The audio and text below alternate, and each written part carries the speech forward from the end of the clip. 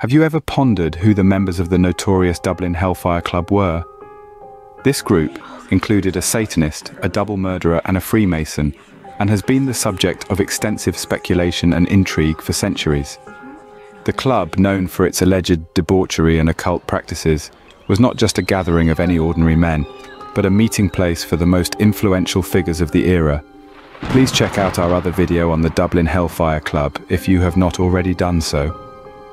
These members were individuals of high social standing, from prominent aristocrats to wealthy merchants, all unified under the veil of secrecy. But what about their backgrounds? Each member had their unique history, triumphs and tragedies. Some were born into nobility, while others clawed their way to the top echelons of society. They held key positions in politics, the military and business, influencing the course of history in their own ways. The question then arises, what became of them? Their fates varied as much as their backgrounds. Some faded into obscurity while others left lasting legacies. Some faced tragic ends, while others lived out their lives in comfort and affluence. Today, we delve into the intriguing and clandestine world of these historical figures, exploring their lives and legacies. Their stories serve as a tantalizing glimpse into a past filled with intrigue, power, and scandal, reminding us that history is as fascinating as it is complex. Richard Parsons, the first Earl of Ross, was arguably the highest status of the Irish Hellfire Club members.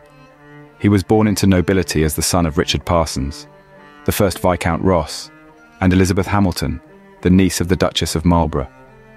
In August 1717, he took his seat in the Irish House of Lords. Richard Parsons became the first Earl of Ross in 1718, but he had little interest in politics and public affairs, instead preferring amusements and society. He became the first Grandmaster of the Irish Grand Lodge of Freemasons in 1725. It should be noted that the Grand Lodge in Dublin is the second oldest in the world, and is considered in Freemasonry to be the second most powerful and influential lodge in the world. His character and legacy was described more than a century after his death. A nobleman could not, in so censorious a place as Dublin, lead a life of rackets, brawls and midnight confusion, without being a general topic for reproach, and having 50,000 faults invented to complete the number of those he had. Nay, some asserted that he dealt with the devil, established a Hellfire Club at the Eagle Tavern on Cork Hill, and that one, Worsdale, a mighty innocent, facetious painter, who was indeed only the agent of his gallantry, was a party concerned. Be it as it will, his lordship's character was torn to pieces everywhere, except at the Groom Porters, where he was a man of honour, and at the taverns, where none surpassed him in generosity. Richard Parsons was further described as having an infinite fund of wit, great spirits and liberal heart, was fond of all the vices which the beau monde call pleasures, and by those means first impaired his fortune as much as he possibly could do, and finally, his health beyond repair. Parsons was known for his practical jokes that he particularly liked to inflict upon the religious. He used to reportedly receive his neighbour, the noted clergyman and moralist Dr. Madden, completely stark naked. By the age of 39, the years of excess caught up with him.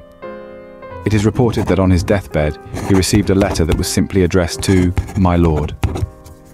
The letter was sent by his neighbour, the Reverend Dr. Madden.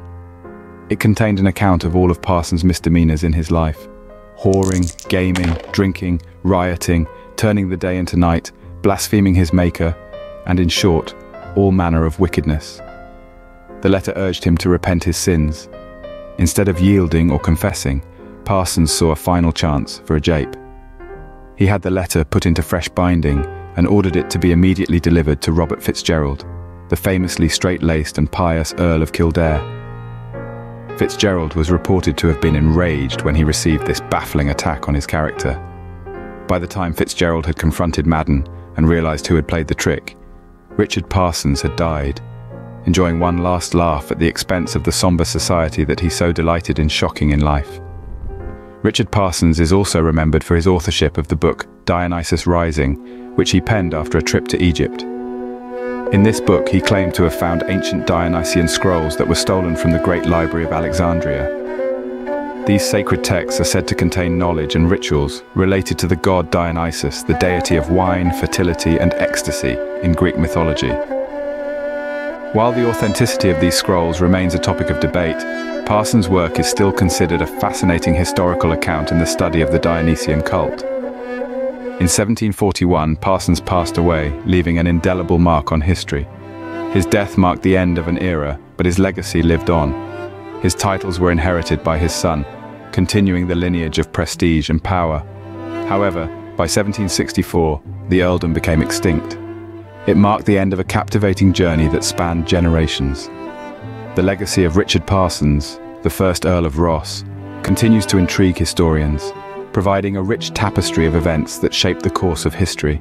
It may have been a short life, but you must agree I had a whale of a time. The English painter James Worsdale appears to be the person who links the English and Irish Hellfire Clubs, and he was instrumental in the foundation of both the famous branches Irish Hellfire Clubs, firstly at Dublin and later at Askerton in Limerick. James Worsdale is believed to be the illegitimate son of Sir Godfrey Kneller, the famous court painter of monarchs from Charles II to George I. Though other accounts state that Worsdale was only an apprentice to Kneller, but that he eloped with his niece.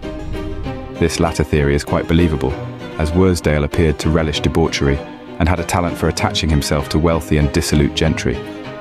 Worsdale apparently met some resistance when he tried and failed to seduce the famous Letitia Pilkington, the lady who was once described by Jonathan Swift, that famous Irish author of Gulliver's Travels, as the most profligate whore in either kingdom meaning the kingdoms of Britain and Ireland. Letitia, a poet and adventuress, once found herself under siege in her lodgings by the Earl of Ross and several persons of distinction, likely to be the Hellfire Club members. She described how the party broke into her lodgings and she was forced to lock herself in the dining room to escape. When those worthy peers could not find me, they threatened to kick the landlady. I mean to have her madam, even by burglary. Being disappointed, they were forced to decamp, cursing and vowing revenge against the woman of the house.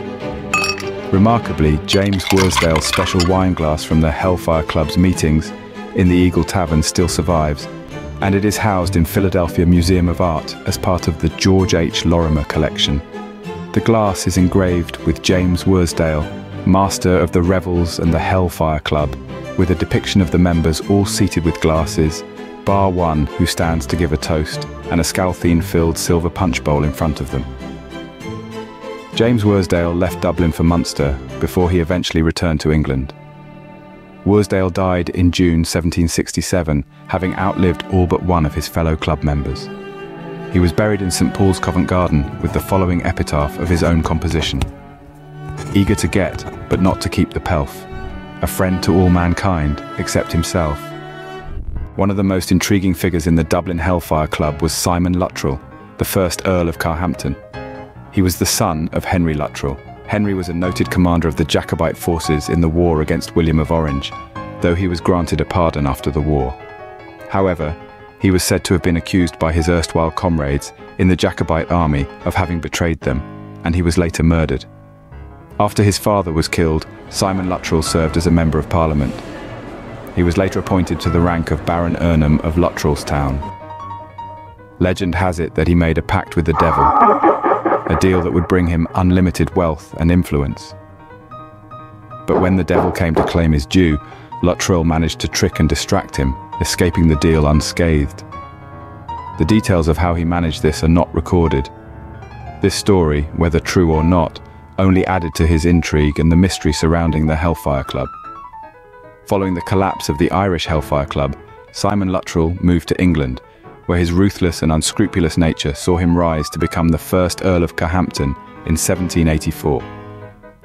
He is believed to be the anti-hero of the anonymous poem The Diaboliad, dedicated to the worst man in England, and published in 1777.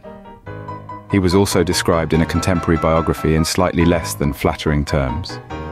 In short, he was publicly and privately insulted and despised, in so much that it became a common phrase amongst most ranks of people, and remains to this day, that if a man was inclined to confer the greatest mark of rascality and resentment against his adversary, it was enough to call him a Luttrell. Traitor, villain, bastard, coward and profligate, and everything that can be conceived odious and horrible, were received, couched and understood in that one word. Lies, damn lies, I tell you! Despite his lack of popularity, Simon Luttrell outlasted all his fellow club members and died in 1787. Like his fellow Irish Hellfire Club members, Henry Barry, Lord Santry, was a known drunkard. However, he combined his drinking and debauchery with a love for violence. Barry was reportedly prone to sudden and unpredictable acts of aggression. He is said to have had notches on his pistol barrel to represent those he had downed in duels. He was feared in Dublin for his unpredictable rage and his apparent immunity to prosecution, as he was known to routinely bribe witnesses. Two differing accounts of murders detail the aggression and cruelty of Henry Barry. The first horrifying tale describes his casual cruelty in the murder of a sedan chairman. Having forced a poor chairman that had been used to carrying him, who was lying sick abed, to drink a quart of brandy, then, with kindled spirits, he set fire to the sheets. The wretch, lying all aflame, soon expired in the most excruciating torture. The second murder is a matter of public record as he was arrested and brought to trial, when Henry Barry was embroiled in an incident that resulted in the fatal wounding and eventual death of Laughlin Murphy. At the inquest, the coroner's jury returned a verdict of willful murder and named Henry Barry as the perpetrator. The trial and scandal attracted enormous interest, and the public galleries were packed with fascinated onlookers. The jury heard how, on the 9th of August 1738, Henry Barry and a group of friends spent most of the day drinking in the kitchen of Patrick Corrigan's tavern in Palmerstown. At one stage, the victim, Laughlin Murphy, who was already acquainted with Henry Barry, passed by the kitchen door. Barry invited him to join the company. Murphy accepted. The group began to disperse as the night wore on, leaving only a Mr. Humphreys, Laughlin Murphy, and a horrendously drunk Henry Barry. Wholly intoxicated, Barry had quarrelled repeatedly with Mr. Humphreys. Several times he tried to pull his sword, though he was too incapacitated to withdraw it from the scabbard.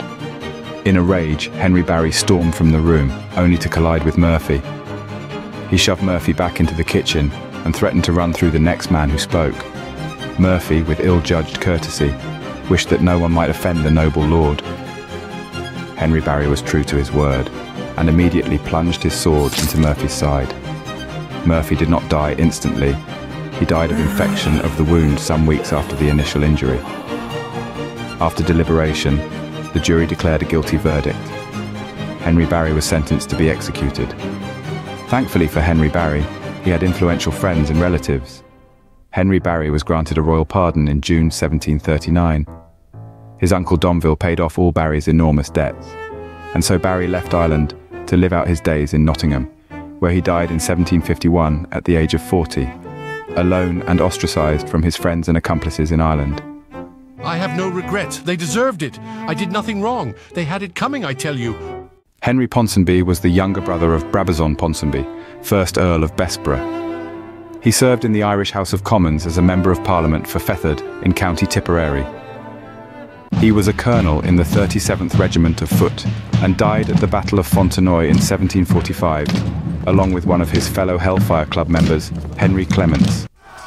The Battle of Fontenoy took place on the 11th of May 1745 during the War of the Austrian Succession near Tournai, then part of the Austrian Netherlands, now in Belgium. A French army of 50,000 under Marshal Saxe defeated an army of roughly the same size, led by the Duke of Cumberland. Ours is not to question why. Ours is just to do and die. The Dublin Hellfire Club was not just a gathering of influential men. It was a congregation of individuals who held sway over the fabric of society, coming from diverse walks of life and wielding both power and influence. Their combined wealth was staggering, a testament to the influence they held in society. They were a motley crew of individuals, each with his own intriguing backstory and motivations. Their activities, both public and clandestine, were the stuff of legends and continue to stoke the fires of speculation and curiosity to this day. Their legacy provides a fascinating glimpse into a unique chapter of history. This tale of a bygone era, filled with power, wealth, and intrigue, paints a vivid portrait of a time when the lines between the powerful and the ordinary were starkly drawn, providing a fascinating window into a world that, while long gone, continues to captivate the imagination. If you wish to learn more about the Irish Hellfire Club members and 18th century Ireland, Here are some recommended web resources and books. James Kelly and Martin Powell, Clubs and Societies in 18th Century Ireland, available from Four Courts Press. Evelyn Lord, The Hellfire Clubs, Sex, Satanism and Secret Societies, available from Yale University Press. David Ryan, Blasphemers and Blackguards, The Irish Hellfire Clubs, available from Irish Academic Press. Thanks for watching our video.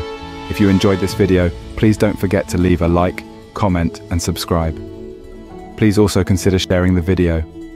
As a new channel, this helps us out a lot. Please also let us know your thoughts on the Dublin Hellfire Club, its members and their interesting links to Freemasonry in the comments. If you have any suggested topics for us to review, please also let us know in the comments. If you wish to support the channel on Patreon, you can do so by clicking on the link in the pinned comments and in the video description. You can avail of a 7-day free trial to check it out and gain access to exclusive content. In the meantime, God bless you, God bless your families, and bye for now.